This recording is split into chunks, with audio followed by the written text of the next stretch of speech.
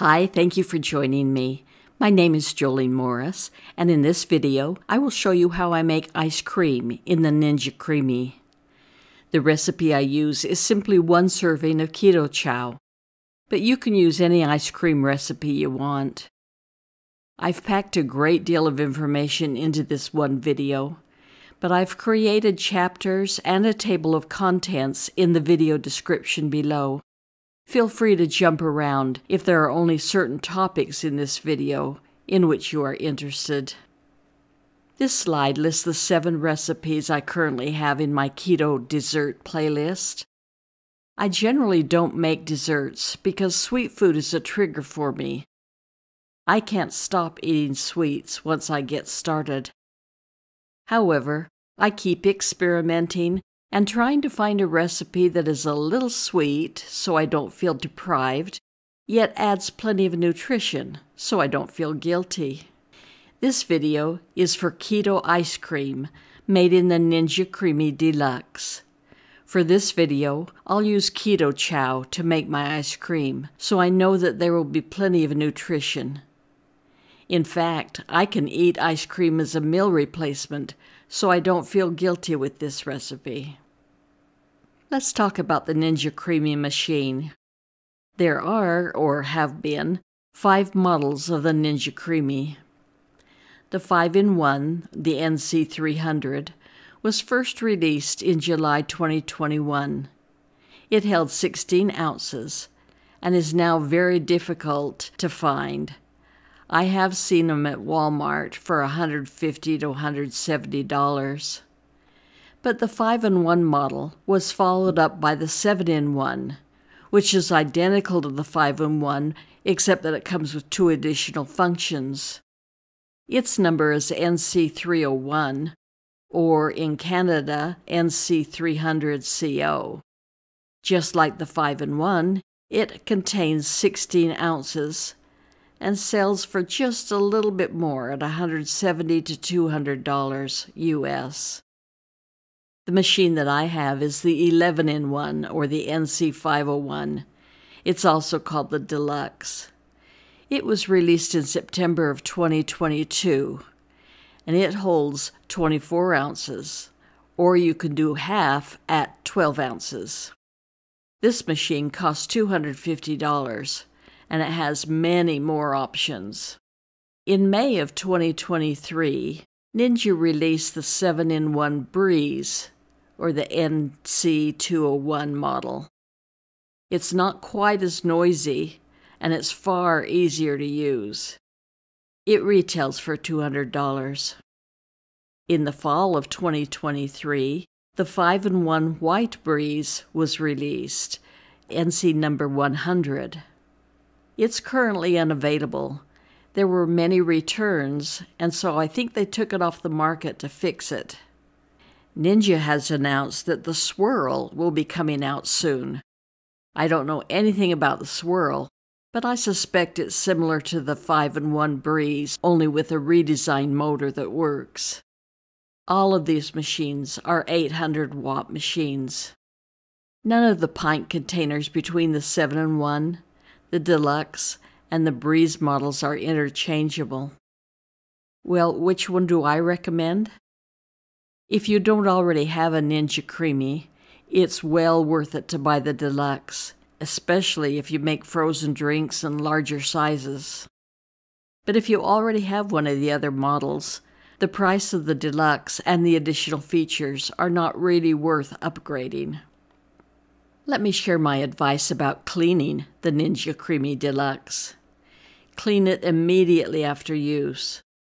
All the removable parts are dishwasher safe, so I rinse them off after use and put them directly into the dishwasher.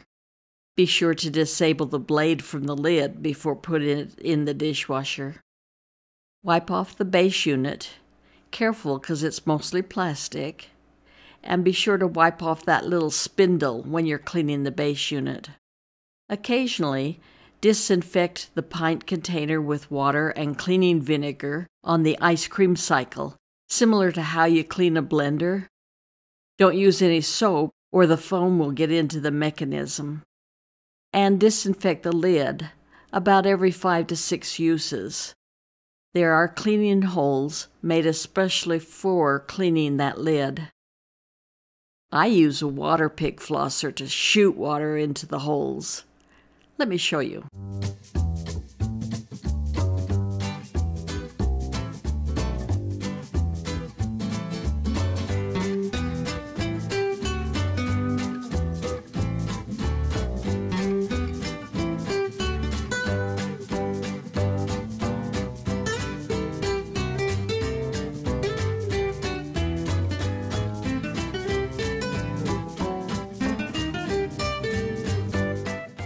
Emulsifiers are used to help mix the fat and water in the ice cream.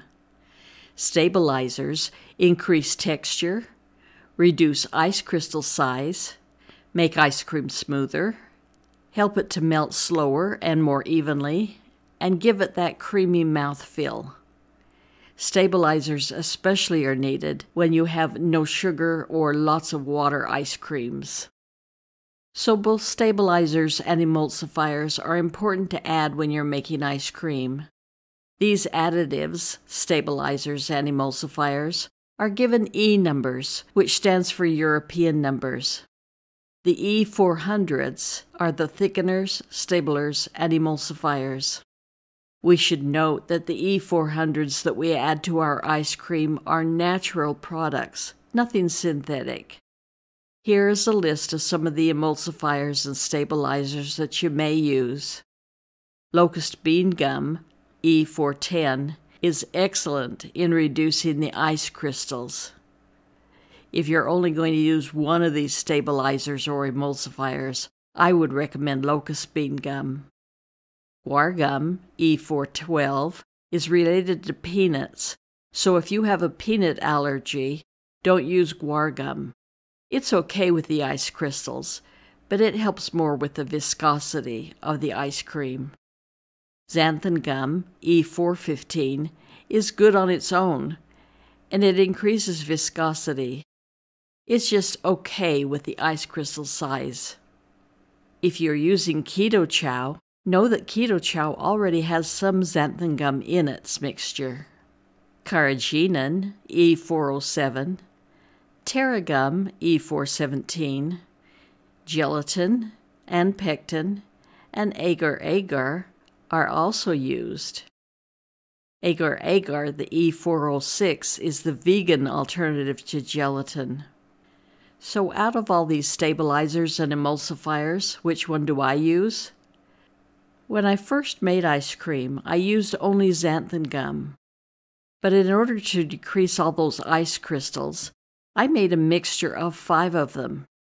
I mixed locust bean, guar, xanthan, terra, and carrageenan gums. When my homemade mixture ran out, I bought a pre-mixed powder from Modernist Pantry. It's made especially for ice cream, and that's what I use now. It's the perfect blend. When I first made ice cream in the Ninja Creami, there were a lot of ice crystals throughout the ice cream. I simply didn't like the texture when it felt more like I was eating a slushie than an ice cream. So I did a lot of research and a lot of experimenting. Until now, my ice cream has practically no ice crystals. There are still a tiny bit of ice crystals, so I'm still experimenting. I'd love to hear from you in the comments if you have found the magic bullet to eliminating all of them. Here's a list of the things that I currently do. Definitely use a stabilizer. As I explained on the previous slide, I use a mixture from Modernist Pantry called Perfect Ice Cream. I have a link for that ingredient in the video description below. Don't use very much, or your ice cream will feel a little slimy. Limit yourself to no more than 1/4 teaspoon. You should compensate for a frost-free freezer. With the frost-free freezers that most of us have, the temperature goes up and down so the freezer doesn't accumulate frost. But that continually melts and refreezes the outside of the ice cream. That causes a lot of ice crystals. In order to compensate for that frost-free freezer, Adjust your freezer's temperature if necessary. The ideal temperature for a freezer is 0 degrees Fahrenheit. Try not to open and close the door too often. And cool down the ice cream in the fridge for an hour before freezing it, so it goes into the freezer already somewhat cold. And use cold pint containers. I usually put the pint containers in the freezer when I start preparing the ice cream mixture. Now this one's a little strange, but I have a small lunch cooler that has built-in ice packs. I store my pint containers inside this cooler, and then I put the cooler in the freezer. I think it helps to keep the freezer's temperature more constant, so you might consider using a cooler. Take the pint container of frozen ice cream out of the freezer about 20 to 30 minutes ahead of time, and respin multiple times. I always respin at least twice, but depending on the recipe, I may respin up to 5 times. After the first cycle, scrape the sides of the pint container. Doing that removes the frozen crystals from the edge of the container. You'll see me do that in the demo of this video. And finally, add 1 tablespoon heavy cream before respinning it. The heavy cream helps melt just a bit. When the ice cream is too cold and it's powdery, you don't want to put water or milk in there, or especially almond milk. Remember, almond milk is like 98% water. So add cream or butter or cream cheese or cottage cheese or something with some more fat in it. You'll see me use heavy cream in the demo later. Here are some tips I've learned after using the Ninja Creami. You can refreeze leftover ice cream, but be sure to flatten the top and cover it before putting it back in the freezer. Freeze the pint container on a flat surface in your freezer. And freeze the mixture in actual containers. Some people on Facebook say they line the container with plastic bags so they can remove the block of frozen mixture and keep that in the freezer. Doing that allows them to reuse the pint containers so they don't have to buy as many containers. That may conserve on buying pint containers, but it would be easier for that block of frozen mixture to get ice crystals. Experiment with the included cookbook. All of the recipes could be modified to be keto-friendly. Join Ninja Creami online groups so you can share tips and recipes. Consider freezing the container without the lid on it to eliminate that bulge. I've tried it both ways, and freezing it without the lid works fairly well for me, but I still get a small mound. Run the container under warm water right before processing. If the texture is crumbly and powdery, that means the mixture is still too cold. Let it sit out of the freezer 5 or 10 minutes longer before churning, or do multiple respins. Here's a list of the tools and equipment I use to make ice cream in the Ninja Creami. Of course, a Ninja Creami. And I use a blender to mix up the Keto Chow to put in the containers. I use my packet freezer bag, which is optional of course, but I think it really helps in the ice crystals. Use a spreader knife spatula to reach the bottom and the sides. This spreader was originally made to get nut butter or peanut butter out of a jar. It works perfectly for many uses. If you're going to be making berry smoothies, I use an OXO meat chopper to chop up the berries rather than putting them in a blender. I like the little chunks left over instead of it being just so smooth. And finally, I use a Waterpik portable water flosser. I know this sounds very strange, and it's something that probably nobody else does, but I use this to deep clean and sanitize my Ninja Creami lid. I put water and cleaning vinegar in the Waterpik and then spray it through the little cleaning holes. For more information about the tools, equipment, and ingredients I use in this recipe, refer to the video description below. Here are the recipe ingredients for keto ice cream that I make with Keto Chow in the Ninja Creami. There are many keto ice cream recipes that don't require Keto Chow, but they don't have quite the nutrients that ice cream from Keto Chow does. As such, I'll opt for the Keto Chow ice cream. All keto ice cream recipes are processed just the same in the Ninja Creami. These are the instructions for this Keto Chow Ninja Creami ice cream. For the demo in this video, I won't show you how I mixed up my Keto Chow. I'll link to my video on how I mix up Keto Chow with cream in the description below. Let me show you how I make ice cream in my Ninja Creami Deluxe. I'll use some Keto Chow that I mixed up yesterday, along with some perfect ice cream stabilizer, and it's been in the freezer overnight. I made the Keto Chow mixture yesterday with 1/4 teaspoon stabilizer, and it's been in the freezer in a cooler overnight. I'll take the frozen pint container out of the freezer and set it on the counter for 20 minutes.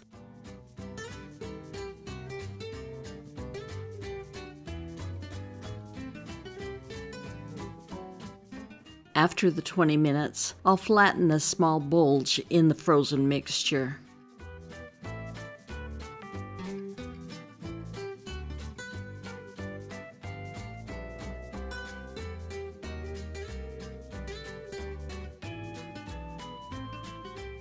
Put the container in the outer bowl and line up the marks on the outer bowl and the lid.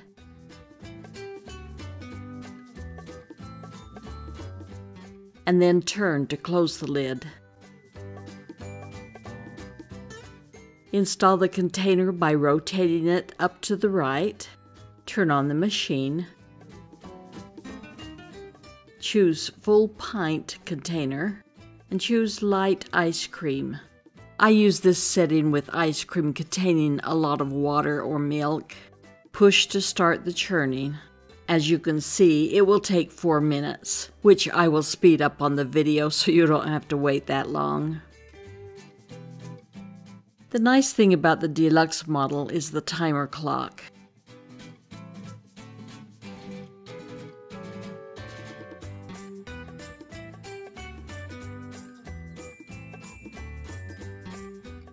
When it's done processing, push the button on the left of the machine to release the outer bowl. Take off the lid. The ice cream is a bit powdery at this point. Scrape the sides. I use a stainless steel spreader spatula that's made to scrape the last bit of peanut butter out of a jar.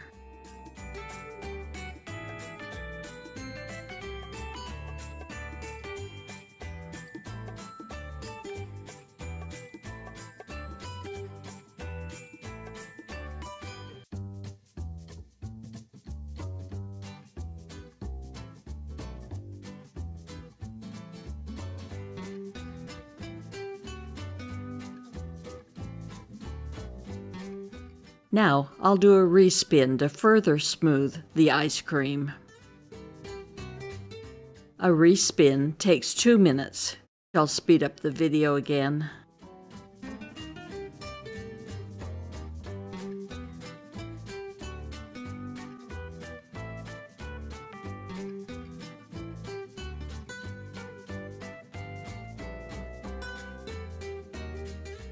Remove from the machine.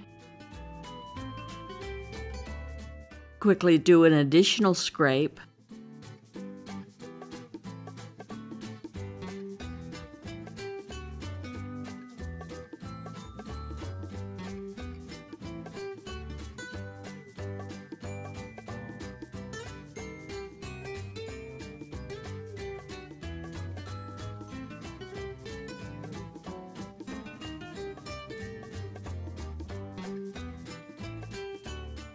Add a tablespoon of cream.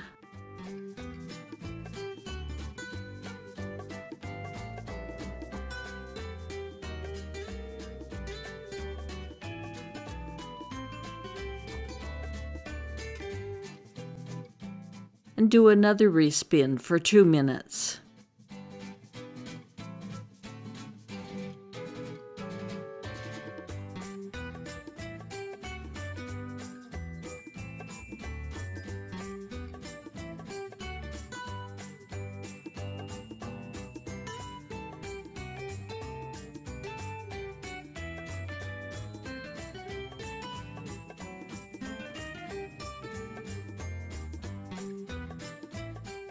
Normally, it's done at this point.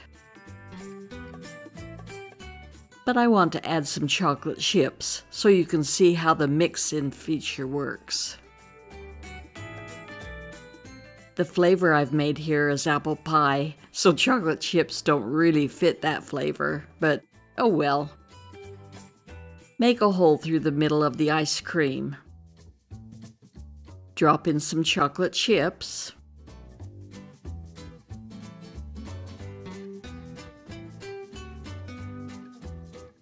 And then reattach the lid and put it into the machine.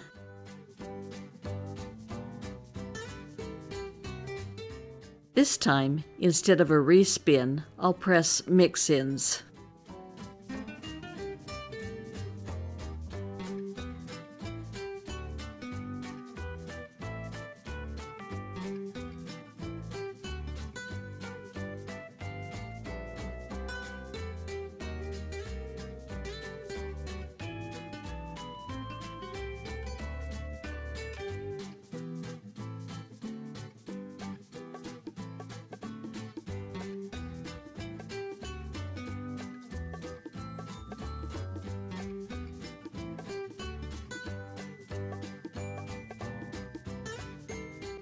Immediately rinse off the parts and put them in the dishwasher.